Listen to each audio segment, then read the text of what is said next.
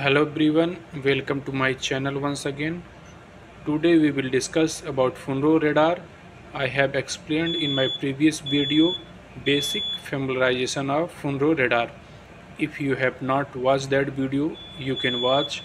Link is given in the description. So in this radar, today we will discuss what is the trial maneuver and what is the PI.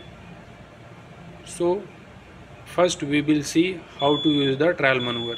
So as you can see on the top here it's written trial set. So you have to on the trial maneuver, how much time you required as a delay, and next from here you can change the course depending upon your requirement. You can check if you change the course how will target will pass, and here speed is given. If you change the speed, and you can see how the target will pass depending upon your requirement. You can check how will target will pass if I change the course, and how will target will pass if I change the speed. So now you can off the trial set. Now we will see how to use PI. As you can see here PI1 is written, so click on PI1. Down below you can see course and distance. Click on the course and use your EVL. So once you use your EVL, so this line is rotating. So you want to set the course 290.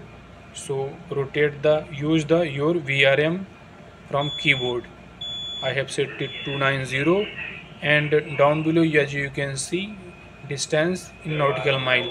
As per your requirement, as per your passage plan, you can change the distance from here.